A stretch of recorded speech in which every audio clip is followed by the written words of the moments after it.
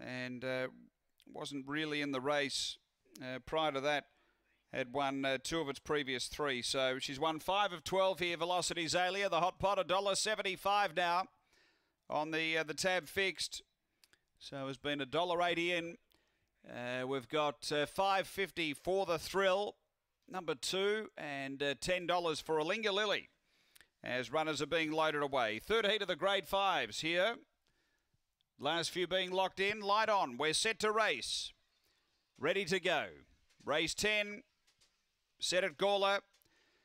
Racing, Velocity Zalia midfield away. There's speed up front. Velocity Zalia second last as Emily Wild was able to dive and find the lead. Go the Grove through to second. Then came Aston Hackett. They were followed by Juicy Q. Getting a check, Velocity Zalia. Then for the Thrill, Alinga Lily and Blue Zoo. But burning away Emily Will. Straight and nicely clear over Go the Grove. And Emily Will by 5. Go the Grove second. Velocity Zalia third. And then came Juicy Q. Next is Alinga Lily. Behind those came Blue Zoo, Aston Hackett. It was back toward the tail in front of it for the Thrill. The time here at 22:90.